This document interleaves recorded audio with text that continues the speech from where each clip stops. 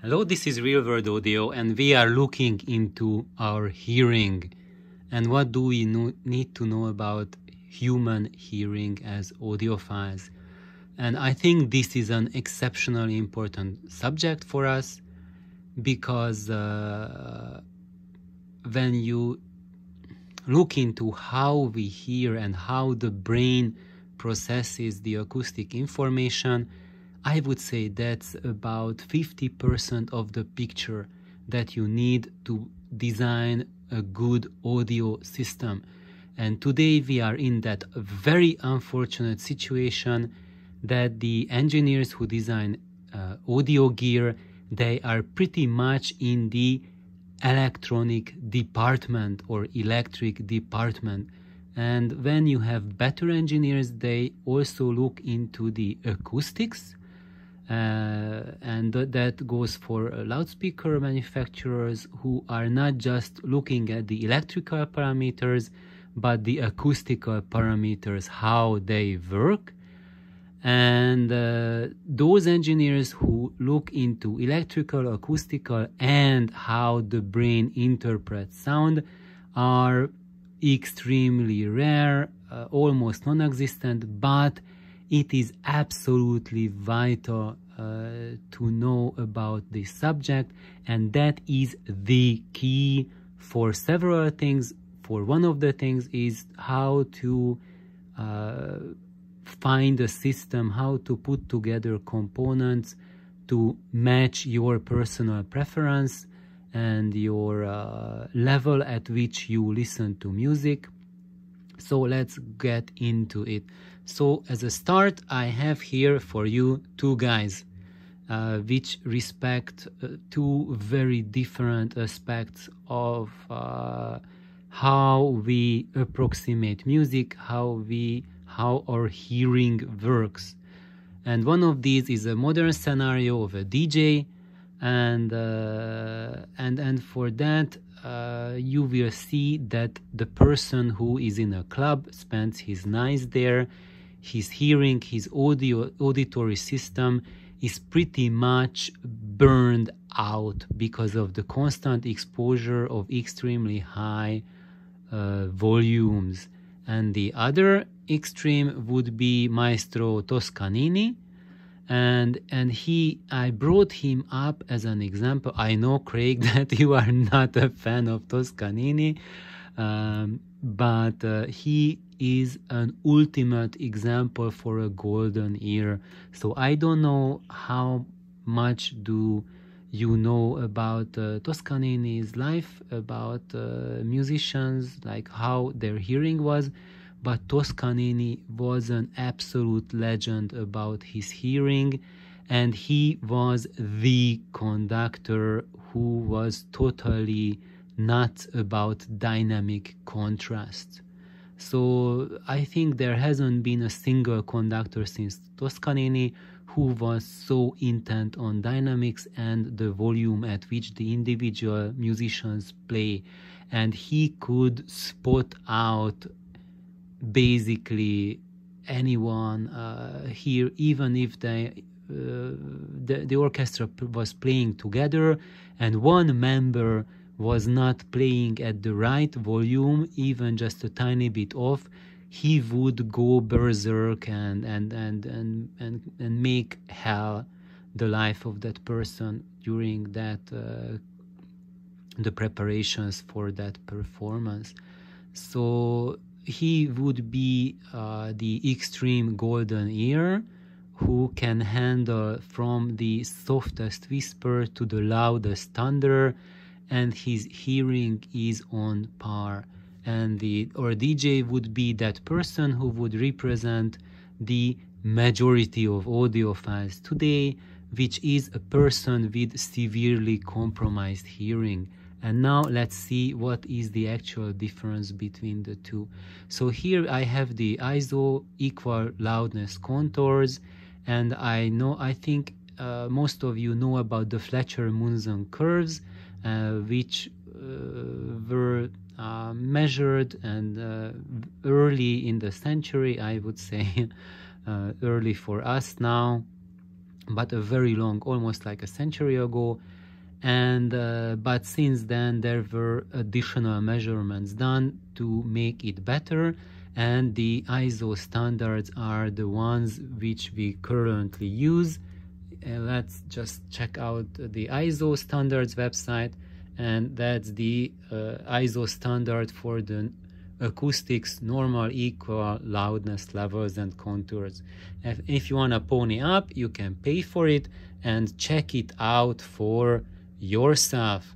And when you look at it, the previous version was issued in 1987 and the current one is the 2003, and it says standard is reviewed every 5 years and its current stage is to be revised. So basically it's almost 2 decades overdue. But what we have between the previous ISO standard and the current standard is 16 years difference. So basically that's almost a generation. So what happened during a generation? So let's go back here. So this comparison is actually from Wikipedia. They did something really nice here that will help us tremendously. So with the red lines, we see the curves from 2003. And as a comparison, for the 40 phone level curve, they have with blue the curve from the previous standard. And what you can notice here is that with the previous curve, the shape of the curve, how the hearing differs for mid-range perception versus bass perception and high-end perception, it has, if you see that with going for different loudnesses, so when we are listening to very loud levels, so 100 phon is, we could say it's like equivalent to 100 dB level, but that 100 dB, that is only at about kilohertz or so. So if we go higher or lower than that, then we would look at that at 2-3 kilohertz, we would need less than 100 dB to have the impression that it has the same loudness as that kilohertz sound. But if we go higher than 4 kilohertz and we go like 10 kilohertz, then we would need much higher. How much higher? 10, 15 dB higher sound pressure at 10 kilohertz to have the same impression that we are hearing it at the equal volume as we hear a 1 kilohertz note. And the same is true for bass, especially when you go below 200 hertz. So between a kilohertz and 200 hertz, our hearing is flat at the 100 phon level, and then it starts to rise up. So when you go to 20 hertz, then you need 30 dB higher sound pressure level to get the same impression that the bass is as loud as the 1 kilohertz signal. And why is that so? That's because our human hearing, you see, this is where it's most effective at the 2 to 5 kilohertz range, and that's because that is where the children are most active, and that's where the babies are crying. So our ears are genetically evolved in such a way that we are most sensitive to children's voices. So it means that even if the kids are far away and they get into trouble, then you can hear and locate them most easily. And that was absolutely necessary for the survival of our species. And if it would not be this part of the curve, probably there would not be a human culture on Earth. So this is a key to our success. And look at that. For the quietest part, then when you look at, like, let's say a 2-3 phon level, then when for kids we can hear even below 0 dB. So our sensitive is that much geared towards hearing them. But what you can notice, another thing that we can read from this curve, is that the way the bass curves up is different at each level. So this is when you are speaking at a whisper soft level. This is more like a normal conversation level. This is conversation level at a noisy workplace. This is shouting, and it's so loud that it's not hurting yet, but it's extremely loud, like a concert level loud.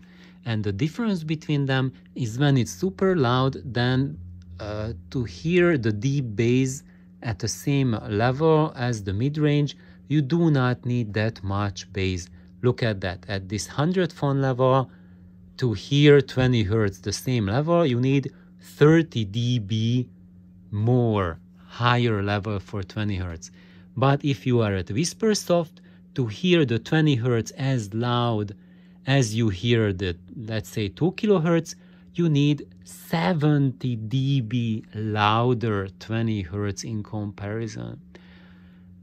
And for example, this is the key. This is how the loudness setting works on amplifiers which have them and preamps, because when you engage loudness, then for quieter music, it bumps up the level of the bass and it bumps up the level of the highs, so that your brain will think that you are listening to music at a louder level with a balanced EQ that you would get at a more higher setting. However, without that loudness controls, if you just listen to music, that's how you can tell that whether you are listening to it at the volume where they recorded it. So when they record it at a certain volume, the music will get its certain shape that adapts to that equal loudness contour of that volume.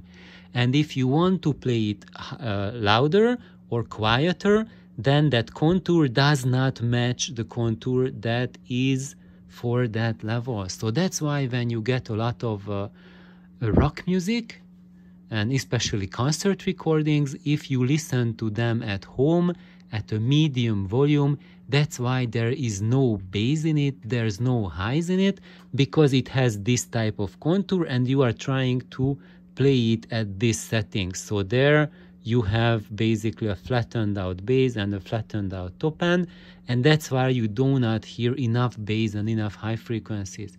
So that's why if you have a Rush album, you have to play it at max volume to get the same EQ where it's intended to be played at. Of course, you cannot just play it at any time. You have to be... for most people, the family setting does not allow a live rock concert volume. So you have to be mindful of that the recording itself will be the greatest boundary to enjoy it at your home. And and that's a good thing to keep in mind. But the second thing, which is really crucial and why I started with Maestro Toscanini and our DJ, is because the change that has happened between 87 to 2003. And that change is not because our measurements have improved during 16 years. It's basically using the same technology. If you think that measuring technology every year is just eclipses so much that you cannot compare next year's data from previous data, that's not how things are.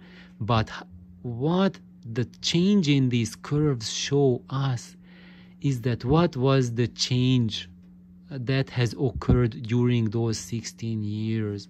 So you see in the mid-range we have a similar sensitivity, but to have the same equal contour, the same hearing, both for high frequency and low frequency, 16 years later we need about 20 phone higher curves. So those curves that correspond to the 60 phone would correspond quite well to that blue curve. So basically what this means is that during those 16 years, the average human's hearing is 20 dB worse than it was before. So and this data 2003 is almost 2 decades old. So if we were to do the curves today, the ends would be curving up even more than they have curved here. So that's why I showed this as a big warning for everyone, that to show you a tendency that as mankind, as society, that there's a general tendency that we are not taking any good care of our hearing, and we are going more deaf by each passing decade. And as an audiophile, your number one responsibility is for your ears, because without your ears, this hobby is literally nothing. Then it becomes just a comparison of hearing aids, which is not as much desirable as the ability to enjoy music. So my lesson here about the hearing is just take very, very good care of your hearing, and make sure that when you listen to music, you pay great attention to how your ears feel after your session. And if you have listening fatigue, then that's a disastrous indication. It means that 10 years from now, you will be able to enjoy only a fraction of what you can enjoy today, because listening fatigue indicates that you are destroying your hearing. Let me repeat that again as a medical professional, that because if you don't know, I am a medical professional. If you are subjecting yourself to repetitive listening fatigue, then you are destroying your hearing. And I don't care how much money next year you will spend on your stereo, or how much money you are setting aside to upgrade your system.